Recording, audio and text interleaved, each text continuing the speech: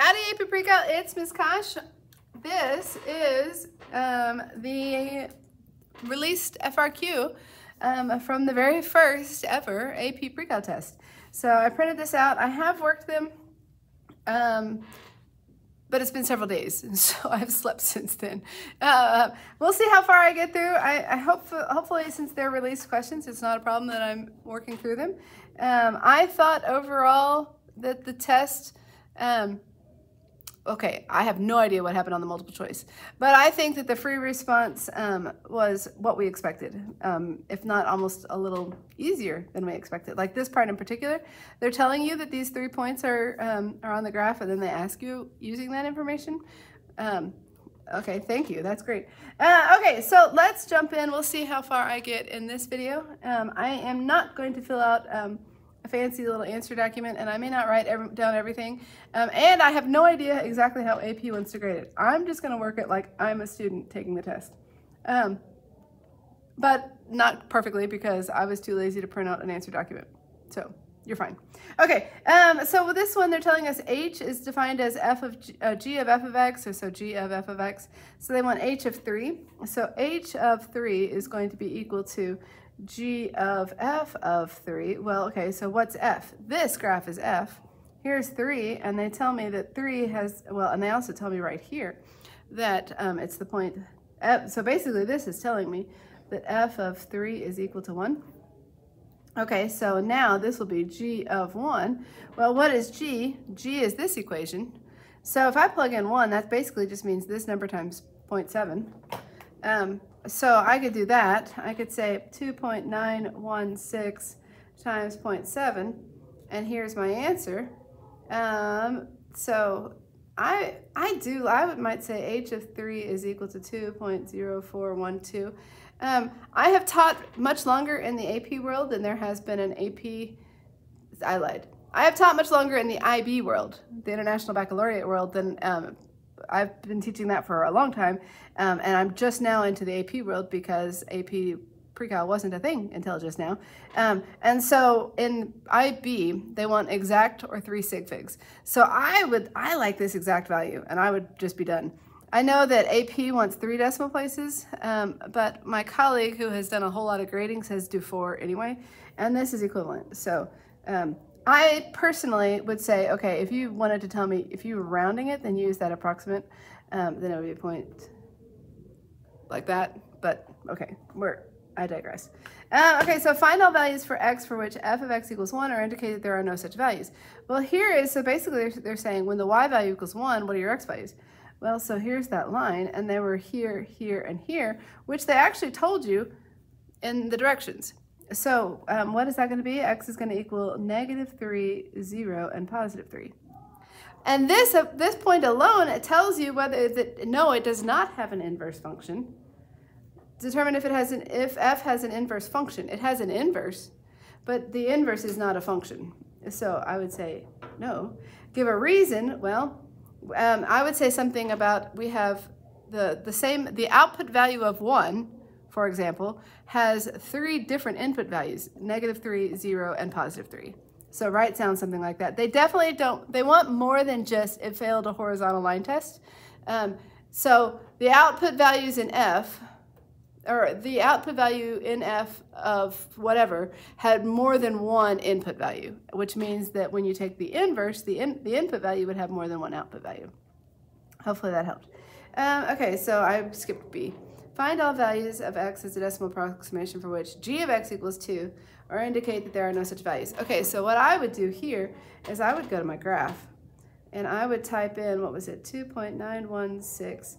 I was overly enthusiastic, delete, right, okay, times 0.7 to the x, and I want to know when does that equal 2. So I'm going to draw those graphs, and I'm going to do G-solve and find that intersection, and there it is. Okay, so what will I write down? I will say x is approximately equal to, hopefully I can read this, 1.0572. And I'll get in the habit of using 4 decimal places. Determine the end behavior. Okay, so this, I know this equation is it's an exponential function, and it's got a decay. So, or it's a growth or decay factor. It's a decay factor because it's less than 1. So my graph ultimately is going to look something like this, okay? And it wasn't shifted up. So what's it doing? It's decaying and getting closer and closer to the asymptote of y equals 0. So now let's use limit notation, which is the limit as x goes to, what did they say? Increases without bounds. So it's going to positive infinity of what? Of determining the behavior of g of x. What does it equal? It equals 0. It equals that asymptote that it's approaching. Okay, so that was the first one. Well, we'll keep going. Here comes the next one. Okay, so what would I do for this problem? It printed funny, I guess.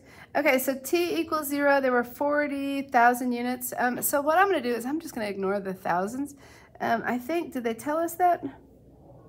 G is the number of units sold in thousands, G of t, on t days. So G of t, they just want, so basically G of 0 is going to be equal to 40, is how I think we should interpret that. I am not currently grading this exam, so we'll see when they release their stuff. But okay, so this is equal to a plus b times the natural log of 0 plus 1, is because I was using this equation.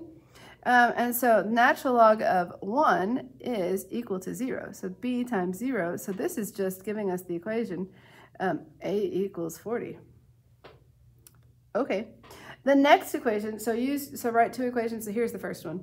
And then the second one, well, what do we know? We know that g of 91 is equal to, well, 76. So this is a plus b times the natural log of 91 plus 1 is 92. And this is going to be equal to 76. So I like this equation in particular. And there are your 2 equations. Okay, so what would we do next to find the decimal values? So if you have the Casio, one way to do this problem would be to come down to equation, and you're doing the simultaneous. You have 2 unknowns, and so our a value was 1, our b value was 0, and it was equal to 40, which is kind of lame, to be honest with you. Here, our a value is 1, our b value is the natural log of 92, and our c value, or it equals 76.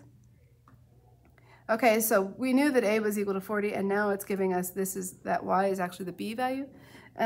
So a equals 40, b is approximately 7.9615. Okay, if you would rather do it by hand, there's nothing wrong with that. So we knew that a was 40 plus b times the natural log of 92 equals 76. What do? I subtract 40. B natural log of 92 is equal to 36. B is going to be equal to 36 divided by the natural log of 92. That better match. Let's see if it does. If it doesn't, I'm going to question everything I know to be true, good and holy. Or I made a mistake. If I made a mistake, see if you can catch it before I do. And that looks really familiar, doesn't it? 7.9615. Yep, okay.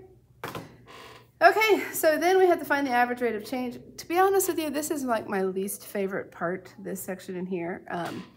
But I'm getting better at it. But it's my least favorite part of all the FRQ. So file that away for whatever reason. Okay, so then they want the average rate of change. So the way that I like to do this, average rate of change, what are we doing is we're finding g of 91 minus g of 0 divided by 91 minus 0. What do we know? We know that g of 91 was equal to 76. We know g of 0 was equal to 40. This is over 91 minus 0. Okay. Let's see if we can make that, we'll do 76 minus 40 over 91. Okay, so this is, oh, that was easy. But we can go ahead and get the approximation, but I'm going to keep this exact value for the next part because 5, 6. Okay, there we go. The way, now I need to follow what the other teachers keep posting. It says, use the average rate of change to estimate the number of units of video games sold in thousands on day 50. Show the work that leads to the answer. So what I see with some people, let me see if I do this correctly for you. The way I've been solving these is I say, okay, well, we know that the average rate of change is equal to, we're now going to do g of 50 minus g of 0. I could also use 91, but I think that the 50 is easier. 50 and 0 is easier to work with than 91, but it doesn't matter. And so then I plug in what I know. I know this value, I know this value, and I'm solving for that value. That's how I've been doing it, but, and let's see what happens. So this is, the average rate of change was this 36 over 91 is equal to g of 50, which I don't know, minus g of 0 is 40 over 50. Okay, so I'm going to multiply 36 over 91, it gets multiplied by 50. And then I'm going to add 40 to that, because I'm getting rid of this. And then, okay, so what I just found, I found that g of 50 is equal to this, which is approximately equal to 59.7802. Okay, but what I think they do, let me see if I can think through this. This graph, it's a log function, and it's doing something. Oh, it's been shifted to the left one, right? Because wait, hang on. What's its equation? G of t would be about equal to 40 plus, what was it? 7.9615 natural log of, I did not save myself enough space, t plus 1. Can you read that? I'm sorry. What does that do? That takes my graph and it moves it to the left one. So I can plug in 0, but I can't, so I have an asymptote here at t equals -1. At 0, where was I? When I plugged in 1, I was at 40. So I'm like way up here doing something like this. But basically, it's this log function that's kind of growing, but growing slowly. Okay, it's concave down, which is going to be important, but it's increasing and concave down. So they're saying find the average rate of change from 0 to, this would be the point. So this is the point 0, 40. And this is the point 91, 76. Yes, I think that's right. Okay, so then we're saying, okay, here's this line that's going to go through those points. Y'all, I've gotten so much better at understanding this, / hopefully teaching this. And we want to use that to figure out, okay, this point on the line, what would that be? We want to use it to estimate the curve. Well, because it's between these 2 points, it's going to be an underestimate. It's going to be below that actual value because this is concave down. So when we're between the 2 points that we're writing this equation for, we're going to be below the curve. Now, when we go beyond 91 or smaller than 0, well, we can't go smaller than the -1. We can't even equal -1 because of the domain restrictions. But we would be over here, if we're bigger than 91, our graph, our curve is now below the secant line that's going there. So our estimate would be an overestimate bigger than 91.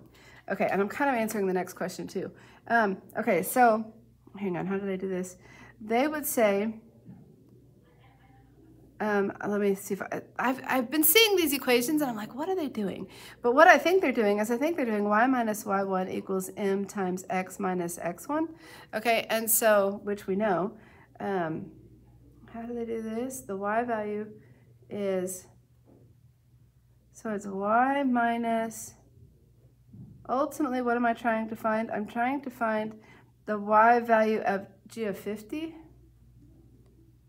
equals, now my m is my average rate of change, that's slope, times x minus the x value that I would use there is 50. This is not what they do, what I've seen people do, but okay.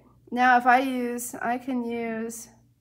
have too many variables, but I have another point here. So if I say, okay, this is 40 minus g of 50 is equal to 3 over 91 times the x value was 0 minus 50.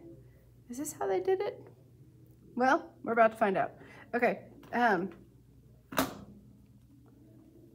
This obviously did not come as naturally to me, which is why I didn't really do it this way. So I have 36 over 91 is getting multiplied by -50. Okay, then I'm going to subtract away the 40. and then I'm going to divide by a -1. Okay, so that make this positive, and this is exactly what I had seen before. So I think that's roughly what they're doing, is they're making, writing the equation of the secant line, and then plugging in this stuff.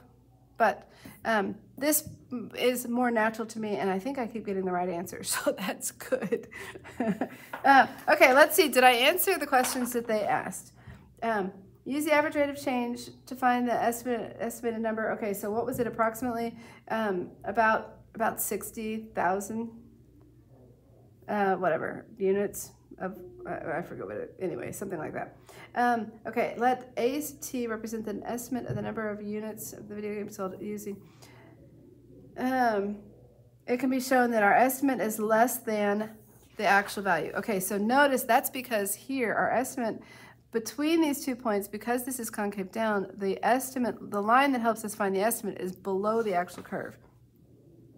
Okay, explain why it works out the other way, because it's concave down. And then the estimate will now be above. Oh, no. Okay, it's staying between 0 and 91. So it's concave down. It might not hurt to sketch a graph. I wrote this up when I made an answer key. I forget how I said it, but anyway, that's the basic idea. So write it up nicer. Put everything, make it nice and concise, and say what I said. The makers of the video game reported that the daily sales of the video game decreased each day after no. The error in the model increases. Oh, well, because what's happening, this is concave down, and this line keeps going and going, and that difference between them is going to get smaller and smaller.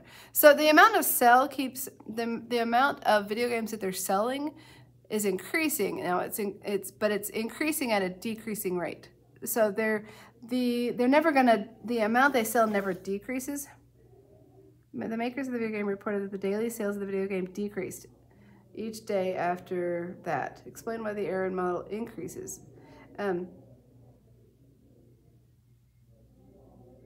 Yeah, I'm not quite sure what they mean, but basically the number of sales doesn't decrease, but the rate at which they're increasing their sales is decreasing. So the average rate of change is decreasing because it's concave down. Something like that. I think I wrote it up in my other, maybe I'll put a link to how I worked this out already. Maybe I will and maybe I won't. Okay, that's a rather long video. Come back for 3 and/or 4, and I'll see you on the flip side. So like, subscribe, comment, tell your friends, and all the things. All right, goodbye.